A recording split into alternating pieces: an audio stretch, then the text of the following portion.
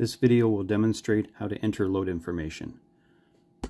On your ELD, click the Load tab, and at the bottom here, click on New Load. There's 8 boxes that appear. You are required to enter information in the 2 boxes that say required. So that's Load ID and Trailer ID. So if you're bobtailing, you can write bobtail under Load ID and bobtail under the Trailer ID. If you have an empty trailer with no load, number, you can type in empty and the trailer number.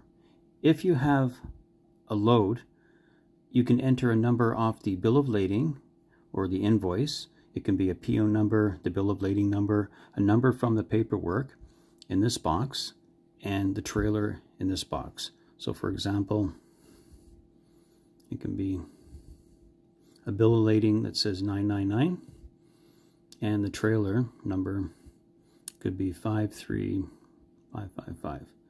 Those are the 2 required boxes. Once you've done that, drop down the menu, click OK, and your load is now entered.